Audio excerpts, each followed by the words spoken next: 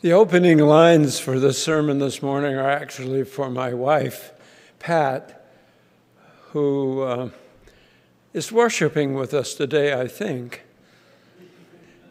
but not certain. I have this written down someplace to give her, and it's not needed anytime soon, I hope, but it's words for an epitaph that if I were able to see it on my tombstone, I would appreciate these words being there. And that is, his faith informed his life and preaching about the message he offered through his sermons. His faith in God's working in his life shaped how he lived and how he ministered to the world. It is my hope, my prayer, and I'd invite you to pray for me that I ultimately stand worthy of this statement. In many ways, my friends, that is the call that we all have in our lives, to notice how God is working in our lives through our music, through our gifts of teaching, through all of the ways that we share with the world. So I'm wondering this morning how God is working in your lives today in these challenging times. How is your faith helping you cope? How is your faith getting you up in the morning?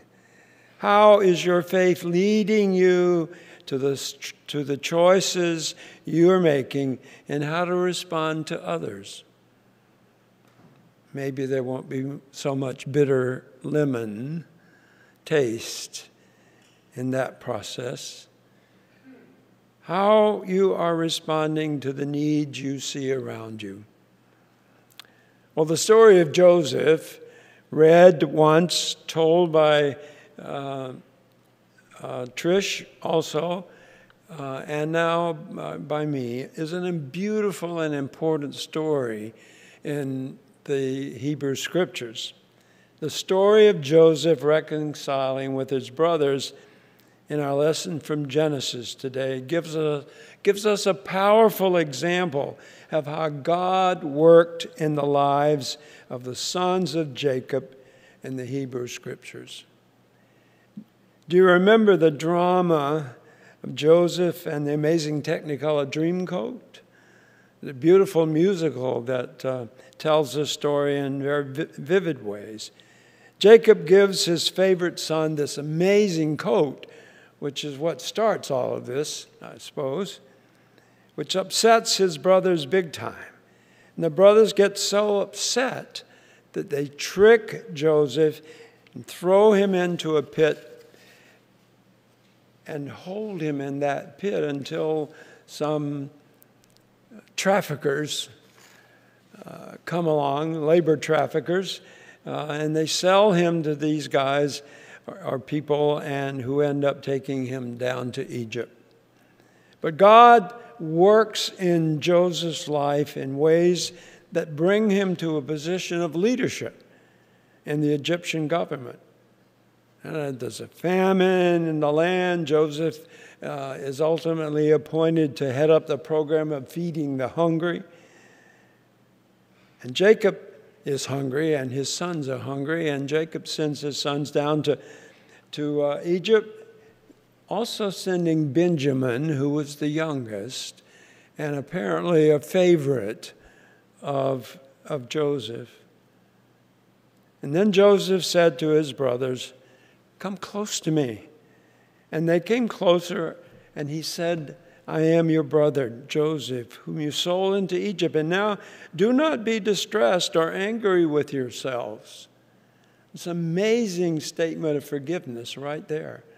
Don't be angry and upset with what you did, because something good happened. For the famine has been in the land these 2 years, and there are 5 more years in which we will neither plow nor harvest. So God sent before you to preserve for you a remnant on earth and to keep alive from any survivors. And then this line, this important line, And so it was not you who sent me here, but God. In other words, God is the one working all of this out. Joseph let God, and he could have resisted, but he let God work in his life during this time of famine and health instability. Joseph could have taken great pride in the achievements that he had in Egypt, but he doesn't do that, does he? He's allowed God to work as God wanted him to work in his life. And in faith, Joseph overcomes the resentment and the longing for his father and family. In his longing, Joseph forgives and is reconciled with his brothers. That's God's working through Joseph. So faith and forgiveness are powerful companions, powerful means for renewal and hope in our lives. And then the woman came back to Jesus, went to her knees and begged, "Master, help me." He said, "It's not right to take bread out of children's mouths and throw it to dogs." We always so easily imply that she might have been in the dog category because she wasn't of that ethnic group. But she was quick. "You're right, Master, but beggar dogs do get the scraps from the master's table. Don't I deserve a little more, at least I'm human, a little more than the dogs?" She's got her hand on Jesus' arm, I imagine, squeezing it a little bit in her strength and pushing back. And what does Jesus do? Something that we don't hear very often in the scriptures, hardly ever. Jesus gave in. "Oh, woman, your faith is something else. What you want is what you get." And right then her daughter became well. So you see, my friends, faith also shapes and informs how we deal in our lives, especially in times of crisis. Faith encourages us to persist. The Canaanite woman is stubborn in her faith. Indeed, she persists to the point that Jesus seems to have no choice but to respond to her. In the modern vernacular of the Message, that translation that we read sometimes, Matthew has Jesus say, "Oh, woman, your faith is something else. What you want is what you get." As far as we know, there are only a few characters in the Gospels who persist and push back against Jesus. So when you do that, my friends, don't feel guilty. When you yell at God, don't feel guilty about it. Believe that it is a good thing to do. They may not do this out of a sense of strong faith. I would suggest it's really out of great need and desperation that they push back against Jesus' initial response to their need expressed in a plea for help. How persistent, my friends, my question for you today, how persistent are you being these days in keeping hope alive in your spiritual life, in your life with the world?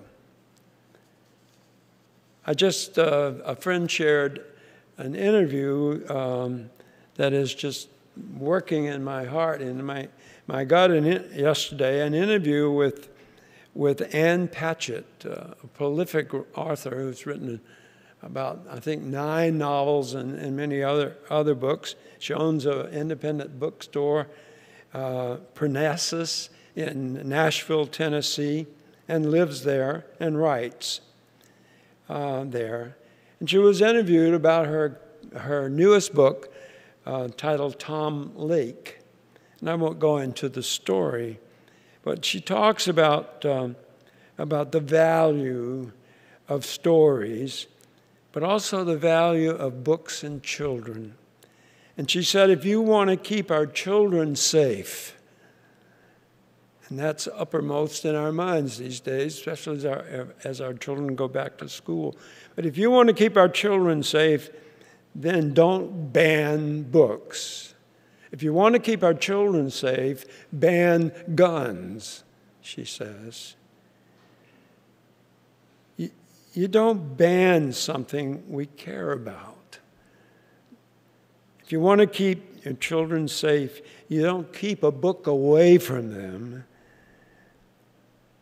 If a lonely Canaanite woman can push back against Jesus, then, my friends, we can. And resist those efforts in our society these days, and there are a variety of them that are not keeping our children safe, but causing them to be in harm's way even more than they are now. Indeed, how faithful are you in your daily practices of prayer and contemplation? It is out of our such spiritual practices that our faith is not only deepened, but our faith is strengthened in ways that bring us to a stronger conviction of what God is calling us to be and do in these days. My friends in Christ, God does not just call musicians and pastors and teachers to their ministries. No, God calls each one of us to a place of faith, faith that forgives, faith that persists, faith that opens us to God's call upon our lives. My most sincere prayer this day is that you will not give up, that you will persist in these challenging times to allow God to work in your lives, to work on your faith, to deepen your faith, to expand your faith. Yes, indeed, for sure. May it be so in your lives and mine this day. Amen.